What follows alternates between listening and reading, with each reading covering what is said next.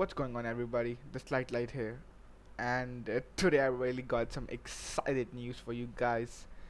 So, GTA 5 is finally coming to PS4, Xbox One, and then long awaited the PC Master Race version, and it will be coming this fall. As you can see on the Rockstar website, coming this fall for PlayStation 4, Xbox One, and PC. So I'm really happy they finally announced it. And yeah, so good job, guys. We did it. We finally did it.